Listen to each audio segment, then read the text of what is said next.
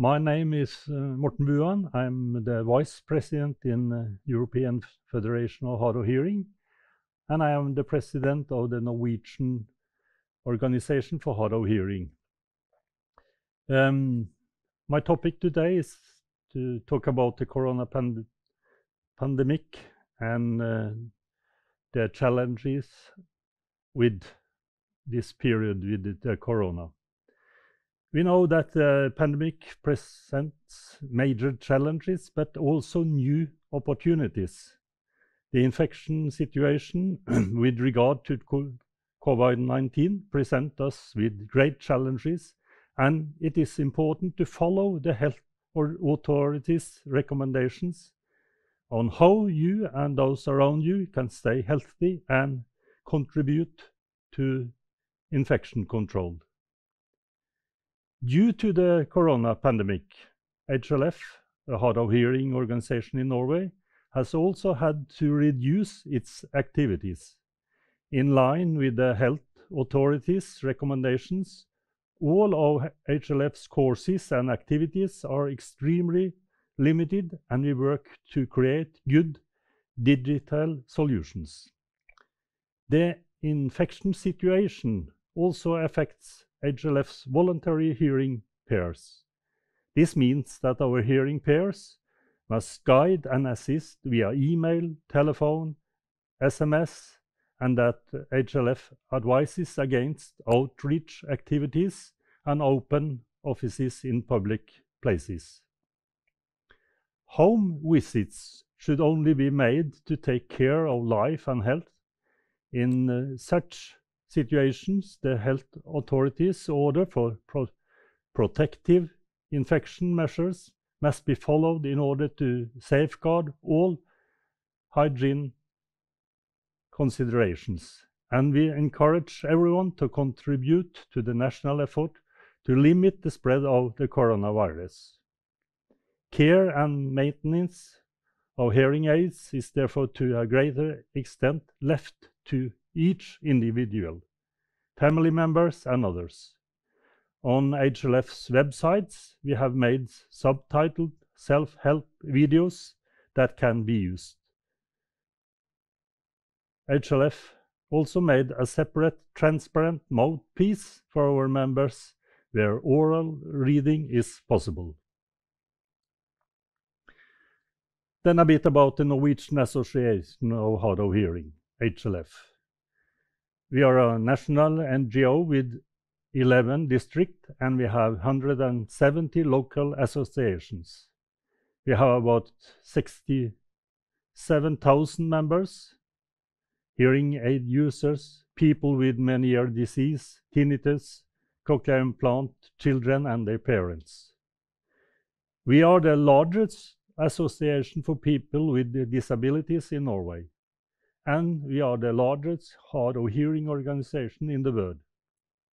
We have our own youth organization, and HLF, we own a national upper secondary school with 68 hard of hearing students.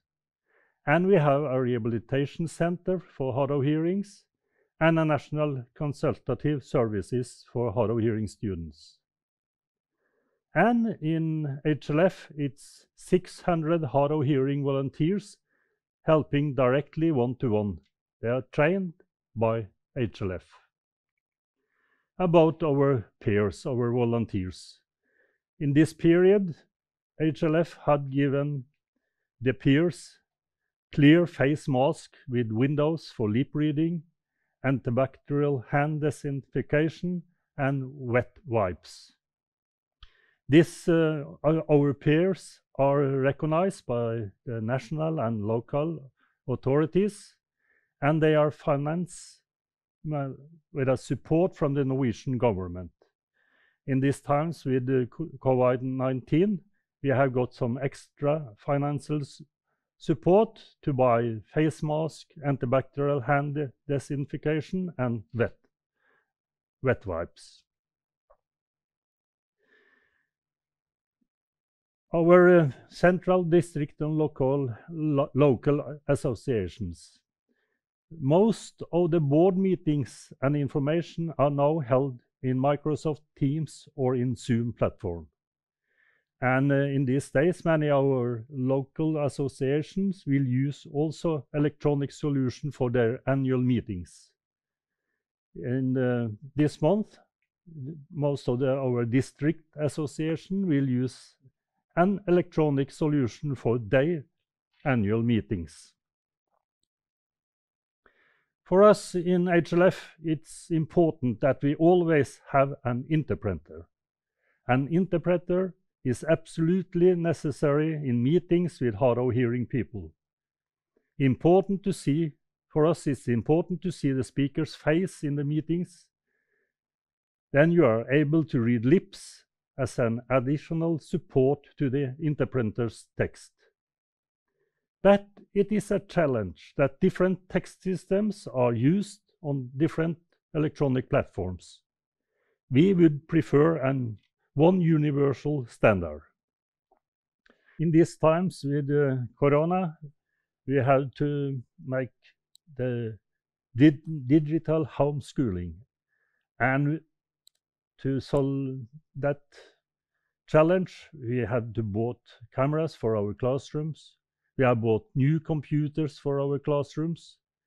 We continue using our auto-technical equipment in the digital environments.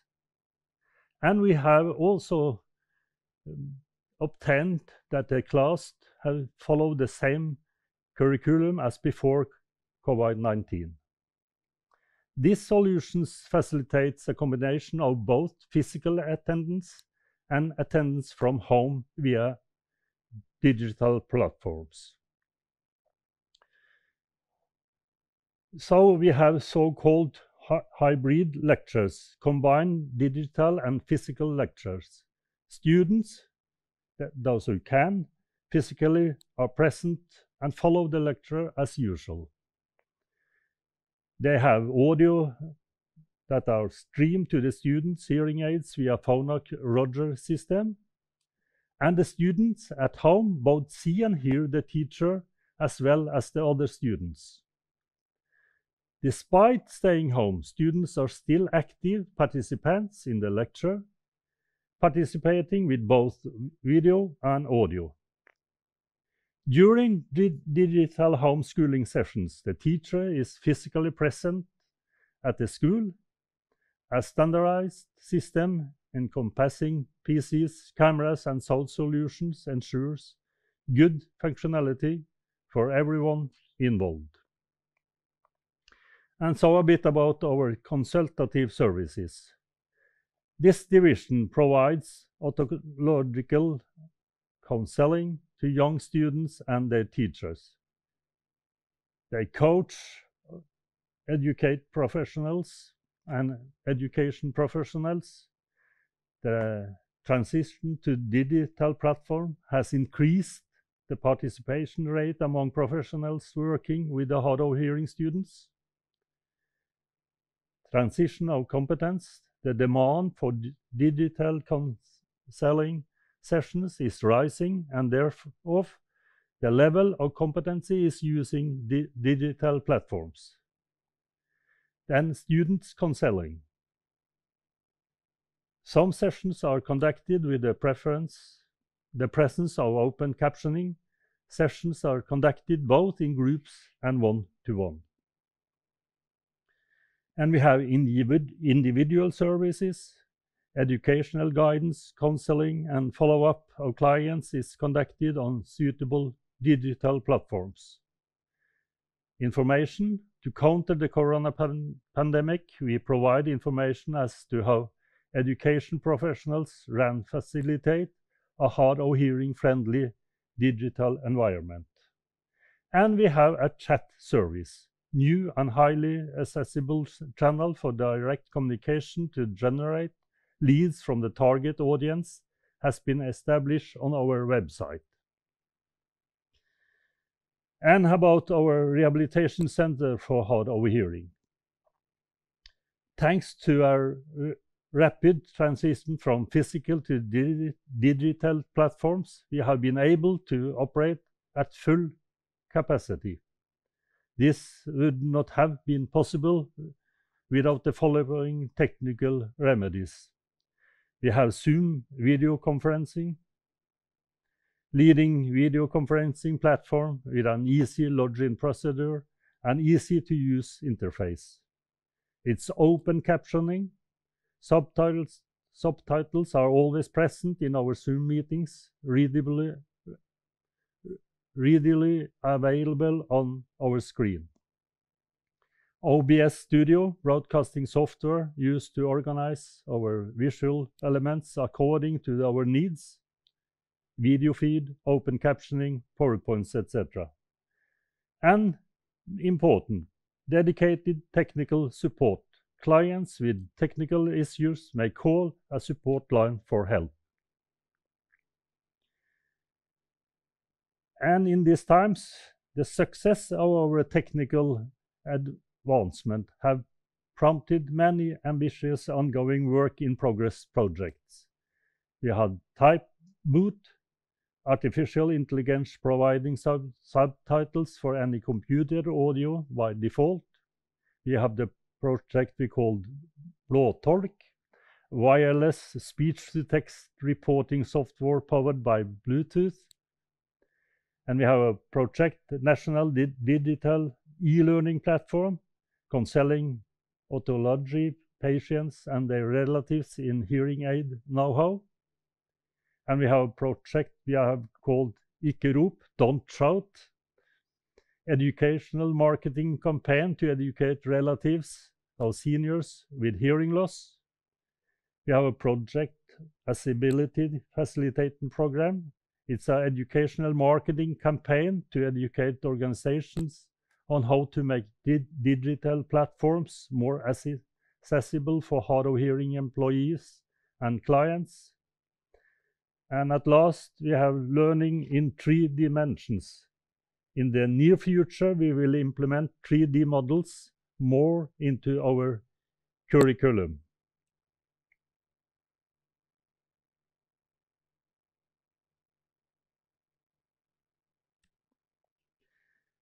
And at last, the Malawi project. For some years, Briskeby and HLF have a cooperation between us and Montfort in Malawi. It's a project with focus on children with hearing loss, early intervention for education and social life in Malawi and Norway. From Norway to Malawi, it's important for us that learners with hearing loss in Malawi will have a better access to inclusive and adapted education. The audiologist in Norway communicates with the hearing clinic in Malawi through the internet according to a set timetable to follow up and give advice to the screening work. And from Malawi to Norway, make the learners in Norway more confident in speaking English and learn more about Malawi as a country. So teachers in Norway will have contact with teachers in Malawi and arrange for dialogues between the learners in both countries, and arrange for exchange of emails between learners in both countries. And they will also give lectures. That's all from HLF. Thank you.